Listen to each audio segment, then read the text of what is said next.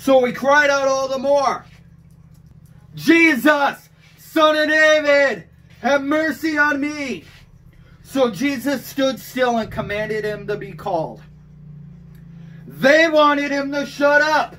He's like, I'm not missing out on my miracle. So he cried out all the more and got Jesus' attention. If he would have obeyed those people telling him to be quiet, he would have never got what he was after. Then they called the blind man, saying, be of good cheer, rise, he calls you. These same people who were telling him to shut up, be quiet, you're disturbing the peace, now all of a sudden are acting like they're on Bartimaeus' side. Oh, be of good cheer, the master's calling you. Religious people, I tell you. And throwing aside his garment, he rose and came to Jesus. Now that is very powerful, and that is a true act of faith. Because that garment that he had on represented that he was a blind beggar. He took it off, making a statement, I'm not going to need this anymore. I'm not going to be a blind beggar anymore. I'm going to receive my sight.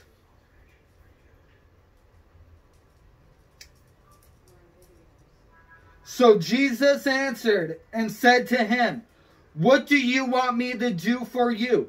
The blind man said to him, Rabboni. That means master. That I may receive my sight. Then Jesus said to him, go your way.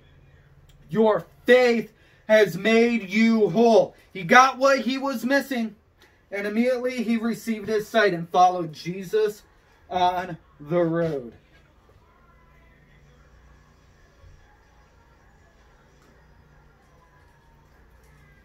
Blind Bartimaeus received something that he was missing. Religious people were trying to shut him up. He told them no, and he received his sight. Mark chapter 5, verse 25 through 34. Now a certain woman who had a flow of blood for 12 years, and had suffered many things from many physicians. She had spent all that she had, was no better. Anybody who tries to tell you that doctors are the gift of healing for today, right here, we see that there were doctors. They tried to treat the woman. She grew worse. The Bible says she spent all that she had. She was in the worst position that she could have possibly been in at that moment. Doctors couldn't make her better. And anybody that tries to say doctors are the gift of healing for today, show me one person in the scriptures where Jesus said, I can't help you, go to Luke, who was one of the 72. Not part of the 12, but one of the 72.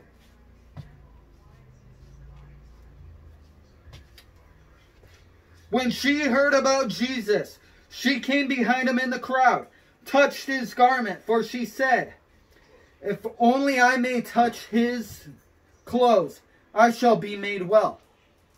Immediately the fountain of blood was dried up in her. She felt in her body that she was healed of the affliction. Jesus, immediately knowing that power had gone out of him, turned around in the crowd and said, who touched my clothes? But his disciples said to him, you see the multitude thronging you, and you say, who touched me? Notice something here. The Bible is showing us many people were touching at Jesus. Many were tugging at his clothes. But only one Jesus took notice of, because only one had faith, and that faith drew power out of him. Jesus had nothing to do with the miracle, but the woman's faith had to do with the miracle. It doesn't matter what situation you're in. Well, if Jesus were here today, I could go to him. No, just go in faith to his presence. You don't have to have him physically there. And that faith will draw out the power, because Jesus didn't notice this woman. He had nothing to do with the miracle. The woman's faith did it, and the woman's faith got what she was after.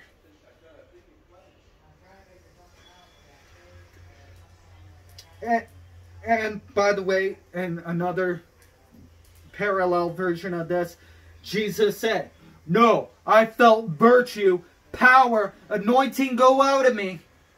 Someone touched me." And he looked around to see her who had done this thing.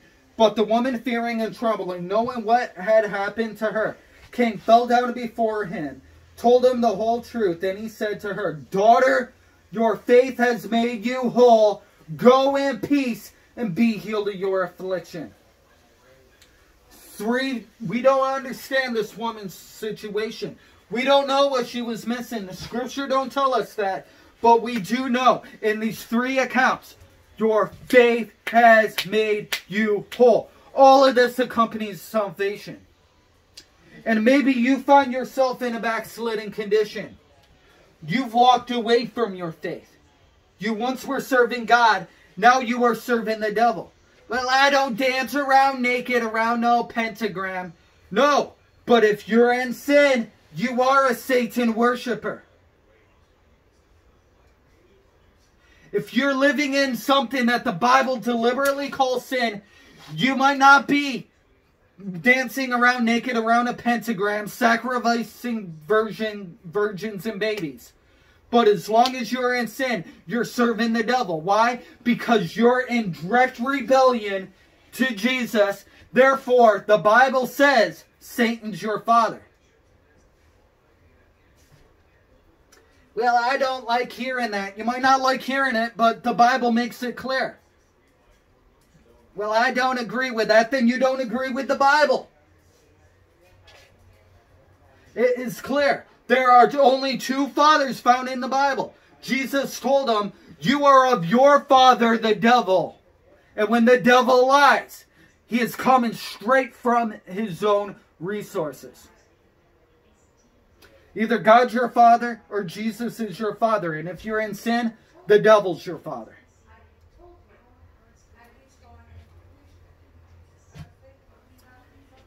And if you're in a backslidden condition, the good news is, the Bible says, Jesus is married to the backslider. And he has me here to draw you back home. Or if you never heard about Jesus Christ a day in your life, I'm here to introduce you to the best friend you have. You're about ready to go switch fathers. Because the Bible says, God's willing that none should perish, but that all should come to repentance. The Bible says, God so loved the world that he gave his only begotten Son, that whosoever believes in him shall not perish but have everlasting life. And the truth is, we've all sinned. We've all fallen short of the glory of God. And we can never be good enough to earn our way to heaven. The Bible makes that clear by saying that our righteousness is as filthy rags. But the good news is, as that one verse in my notes says, if you believe in your heart and confess with your mouth the Lord Jesus, we shall be saved. For whoever calls upon the name of the Lord shall be saved. Whether you're in a backslidden condition, you can't lose your salvation, but you can surely walk away from it. And how do you walk away from it? Go back and live as if you never prayed that prayer. Go right back to the very sins. But God loves you so much that all you have to do is come to him. All you have to do is confess. All you have to do is repent. What does repent mean? It means that you were walking in one direction, but you had a change of heart. Now you're walking in the other. Jesus loves you. He loves you so much that he gave up his heavenly home. Come down to live as a man. The Bible says he gave up all his heavenly glory. Everything Jesus did from age 30 to 33, because Jesus did not do one miracle till the Holy Spirit came up on him, showing us an example of how we should live and live in the power of the Holy Ghost. but also he gave up his life. He says, no one takes my life away from me. I lay it down. He proved it at Gethsemane. He waited for him to be arrested. He had false witnesses try to come against him. They couldn't agree. They handed him over to Pilate. He bore the worst beating ever.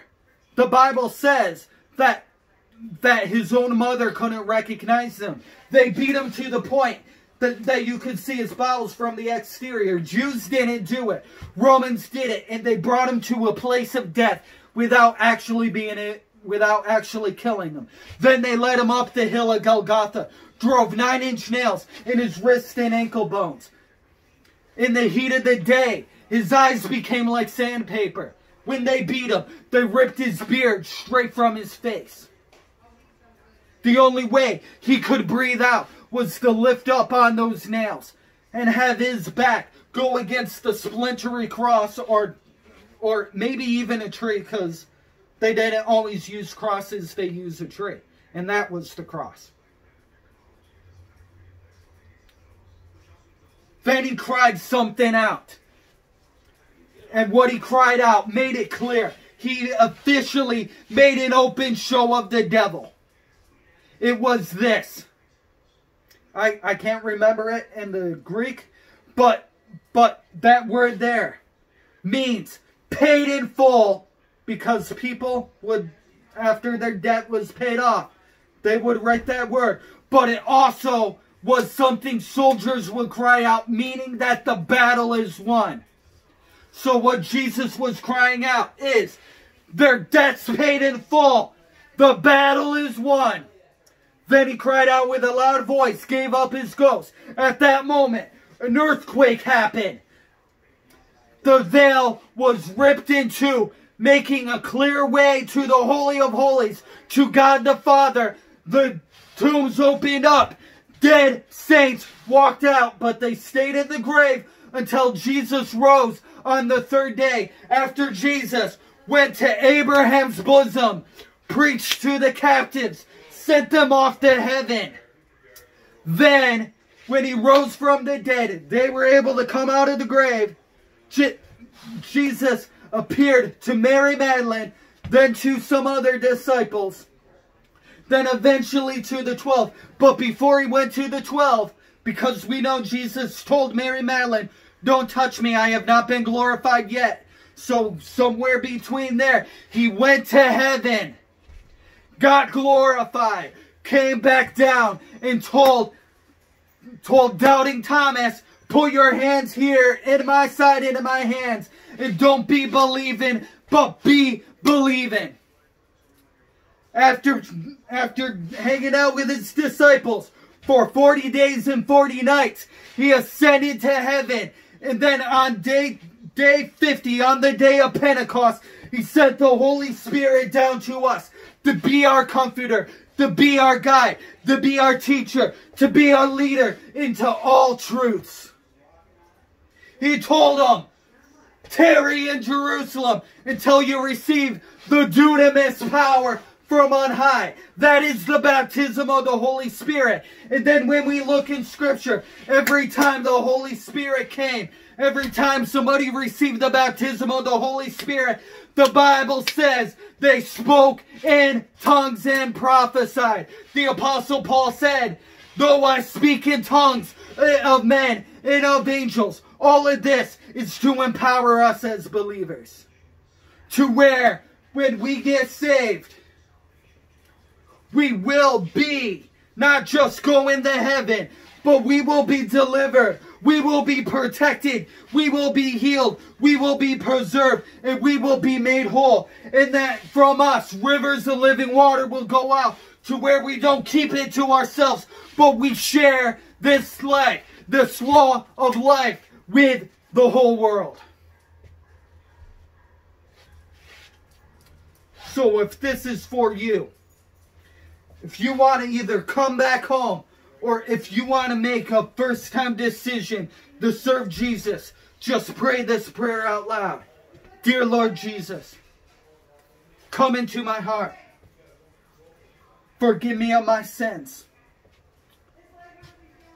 For I know that you died on the cross for me, that you rose on the third day, justifying me. So fill me with your power. Let your Spirit, Jesus, come and breathe life into me. For I declare that now God is my Father. Jesus is my elder brother. And the Holy Spirit, He is my teacher, my guide, leader into all truths. And He is my comforter. And the devil, as of today, is no relation at all. In Jesus' mighty name. Amen. Father God, for anyone that prayed that prayer with me right now, I release over them the baptism of the Holy Spirit with evidence of speaking in tongues. Be filled in Jesus' mighty name. Now, if you prayed that prayer with me, there are two things you need to do. You need to get connected to a good Bible-believing, Spirit-filled, tongue-talking church. Because we don't want you to just start the race. We want you to finish the race. If you don't have one in your area, which with the second thing I want you to do is get a hold of me. Let me know if it's a first-time decision or a rededication. I want to actually help you find a good Bible-believing, Spirit-filled church. But like I said, if you don't have one in your area, you can get connected to my church, His Tabernacle Family Church. You can watch us on YouTube. You can watch us on His Tabernacle Family Church's page, as well as our webpage. On top of that, you can also watch our Ithaca and Mansfield campuses also on Facebook. But if you're in these areas, get connected. This is one of the best churches that we have. So I want you to get connected. You also need to get in the Word every single day.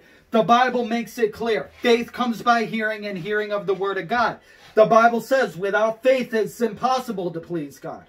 On top of that, what the Word is spiritual food for your spirit man. You cannot live spiritually without getting in the Word. You will die of malnutrition.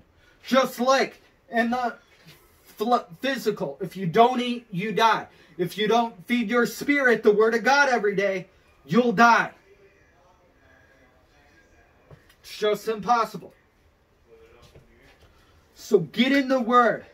Pray every day and get connected to a good Bible-believing, Spirit-filled church. Now, for those of you who are believers, who are watching this broadcast,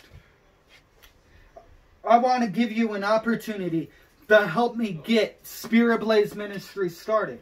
Right now, I am working on getting the radio portion up and going. The plan is to get it up online and let God grow it to where we get a satellite radio launch. All different genres of Bible-believing, Spirit-filled music. We want music that makes not just for good religion, but good Bible. It has to be good Bible. It has to be anointed, and we will be playing it. Whether it's Christian rap, pop, hip-hop, country, meaning soulful gospel, Spirit-filled gospel, whatever your taste is, we're going to have it up there for you. We also plan on getting a Christian television station started. Want to start online and grow to where it's on all cable and satellite. By the way, the satellite radio I want to launch is going to be completely free for the listeners, but listener supported. Those who God moves to give, they can give, but we're not doing the subscriptions. We want everybody to hear it, be able to have access to it. That's why we're also going to make sure it's still online to where people can listen to it online and on an app if they don't have the satellite. On top of that, we plan on doing 21-day outdoor crusades, but eventually get a creation museum up and going with a life-size Noah's Ark and a planetarium built around a 500,000 seat arena where I plan on preaching all day long, to where we are taking these 21-day outdoor crusades into a all year round thing. The 3 weeks that I take for vacation, I'll be bringing in some of the best men of God that I know, like the Shuttlesworth family or one of my leaders, or maybe even people that my leaders know and like and trust. So, to be able to start this and help us with the radio, I have a GoFundMe account for this radio. I plan on putting it up here for you to where you can give to it. So thanks for watching this broadcast. If you give, thank you. And Father God, anyone that you move to give who watches this Facebook or this video, this YouTube video, may they be blessed 100-fold and receive 100-fold return. In Jesus' mighty name. Thanks for watching the broadcast. God bless.